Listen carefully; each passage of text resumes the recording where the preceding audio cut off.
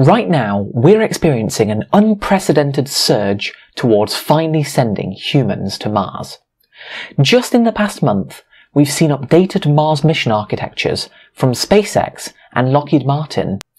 But during such an information deluge, it's easy to lose track of the bigger picture and of tangible, specific details.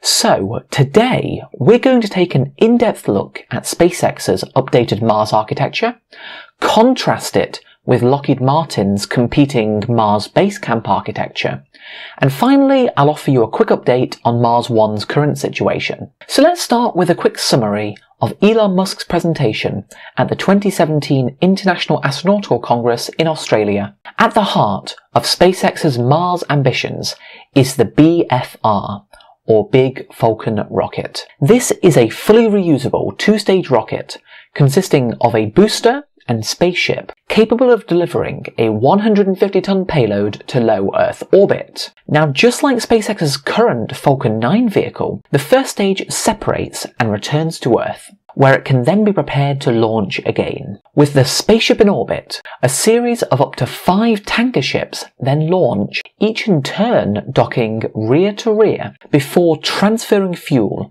via small thruster acceleration. Once fully fueled, the ship then embarks on a 3-month voyage to Mars.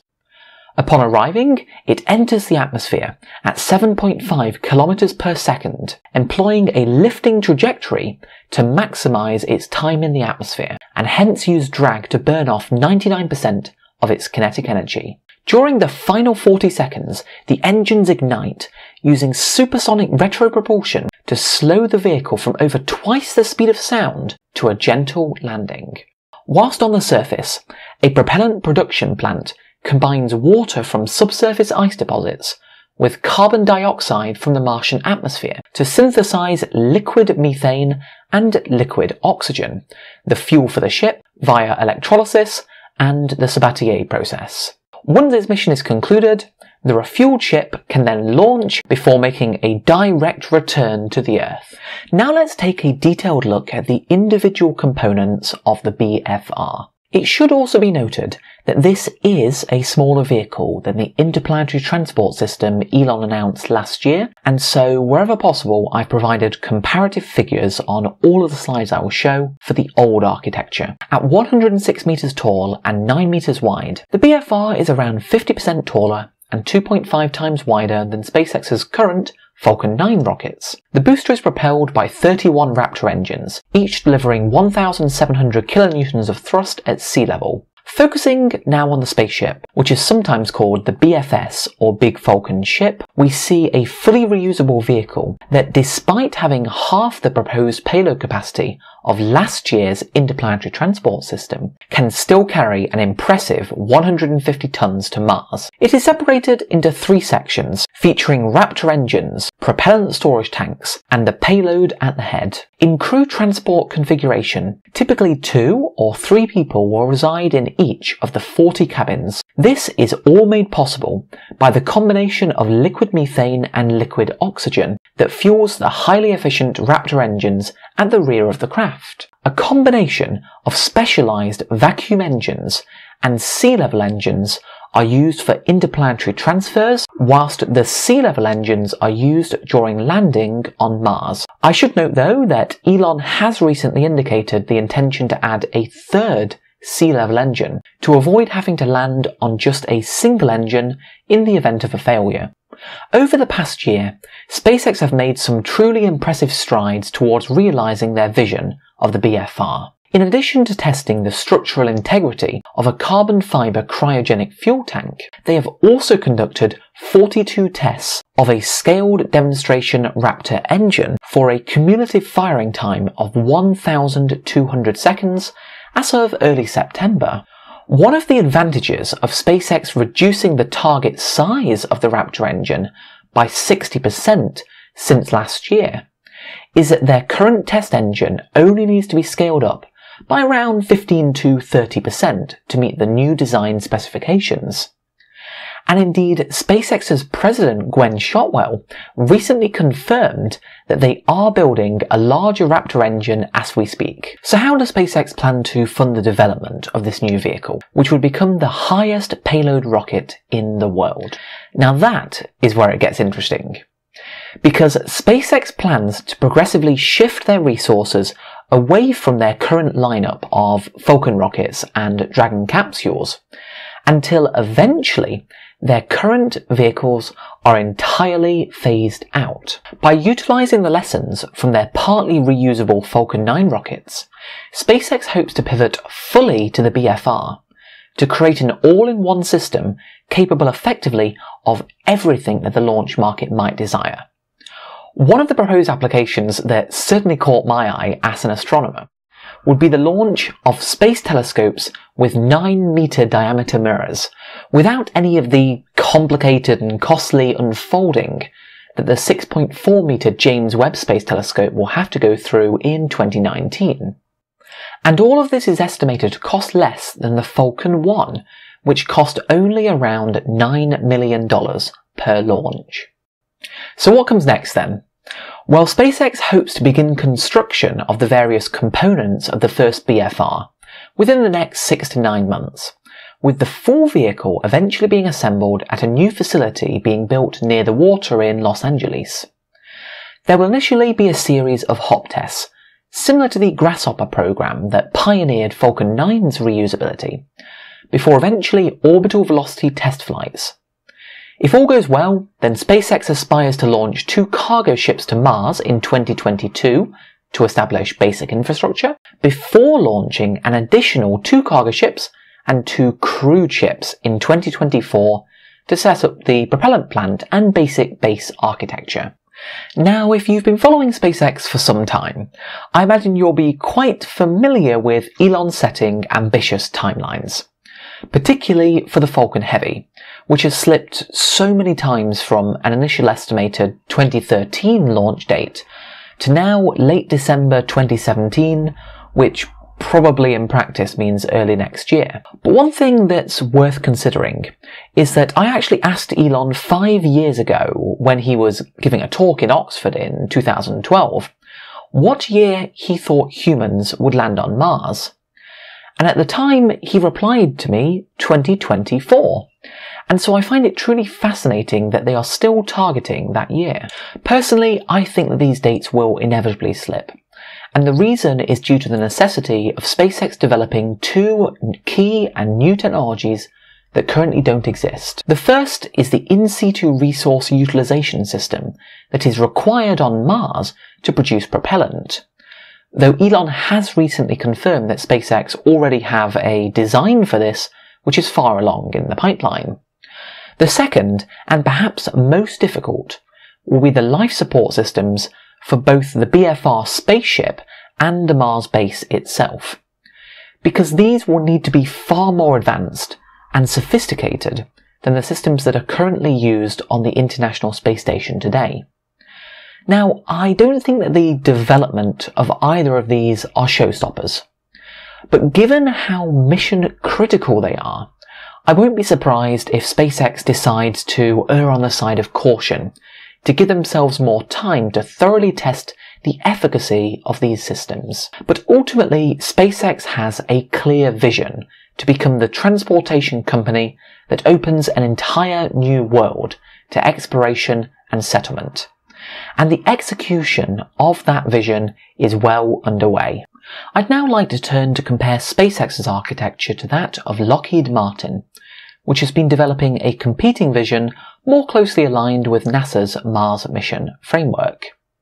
Now, if you're a SpaceX fan, then please don't drop out, because it's really important that multiple Mars mission architectures are on the table, so that ultimately the best possible missions can be designed, utilising ideas from many different possible architectures. Lockheed's proposal is to send a small orbital station to Mars called the Mars Base Camp. It will consist of 2 habitats and a living space of around 300 cubic meters, 24 fuel storage tanks, 2 cryogenic propulsion modules, 4 solar panels and radiators, a laboratory, and 2 of NASA's Orion crew modules. The idea is to initially use the Gateway to support a 1,000-day, 6-astronaut crewed mission to Mars, nominally in 2028. During this mission, astronauts would go on excursions to the moons of Mars, Phobos and Deimos, to obtain samples that are vital for research in resolving how these moons formed. They would also remotely operate drones and rovers for real-time remote exploration of Mars. But crucially, during this initial 1-year mission in Martian orbit, there would be no crewed landings on Mars.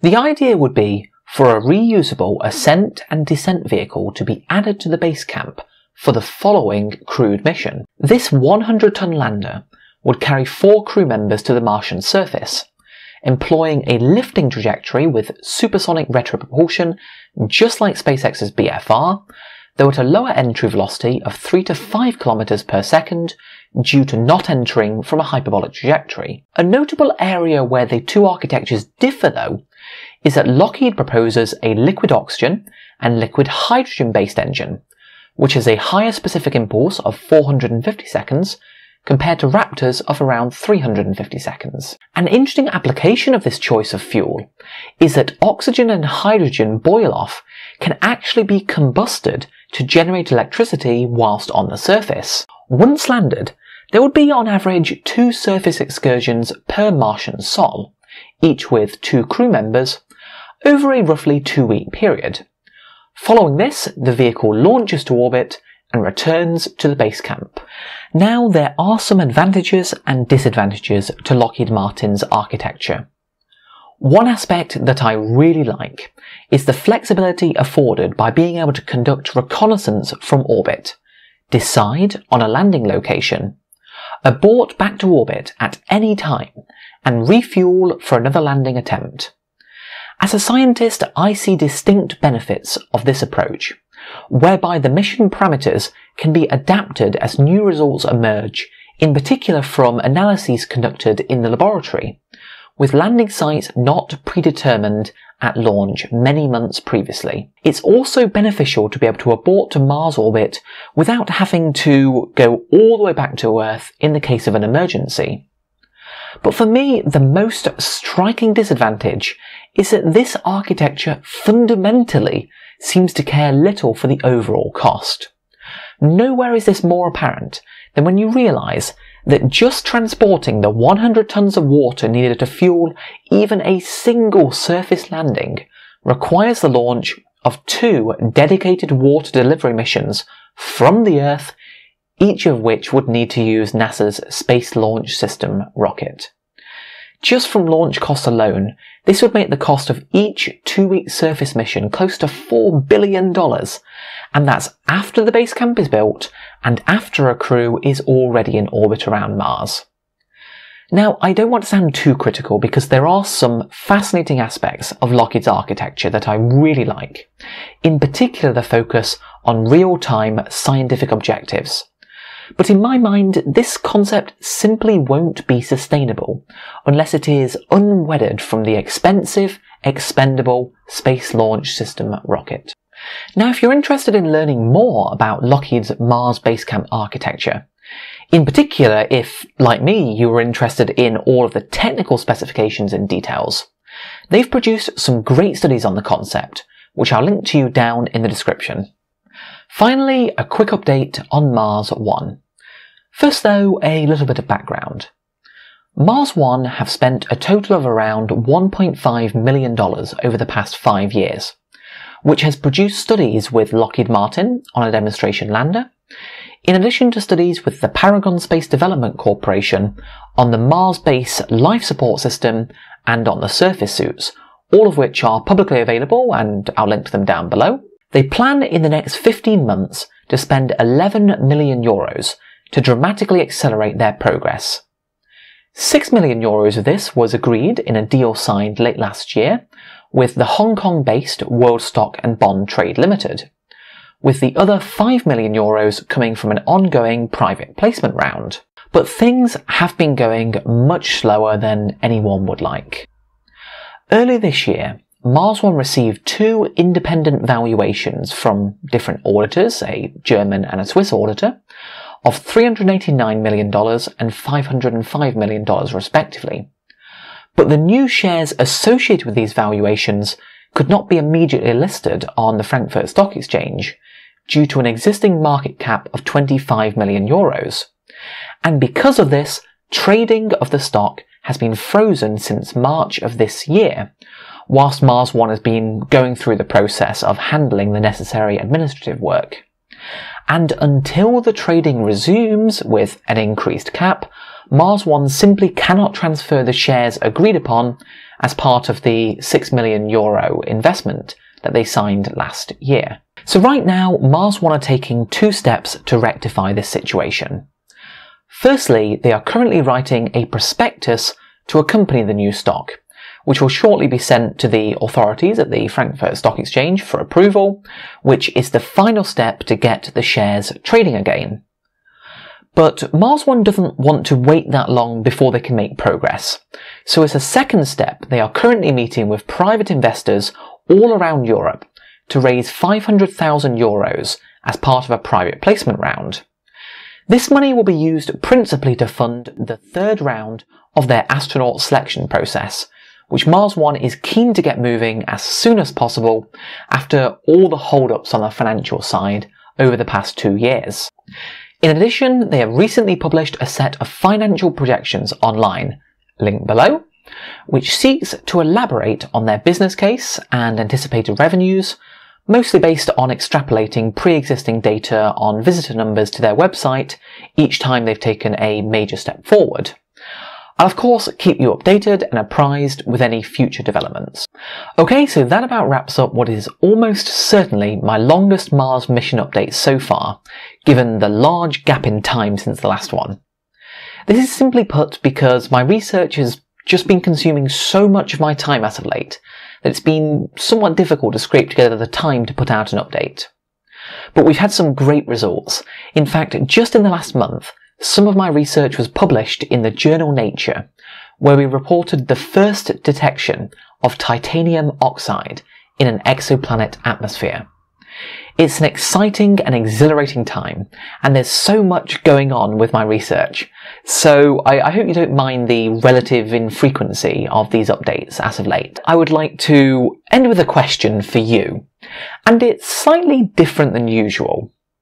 So consider the Mars mission architecture that you most prefer. What I'd like to ask is, what do you think is the biggest challenge that it faces? And how would you modify their plan to make it more effective?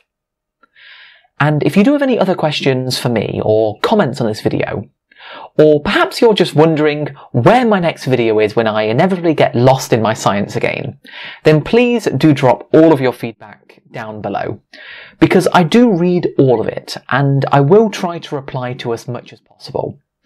But with that, I'll sign off for now, and I'll see you next time. Thanks for watching. Last time, I spoke about SpaceX's impressive progress so far this year and asked for your views on whether the future of space exploration lies in the private or public sectors. The general consensus seemed to be wide-scale support for the private sector, with NASA ideally transitioning to an advisory role.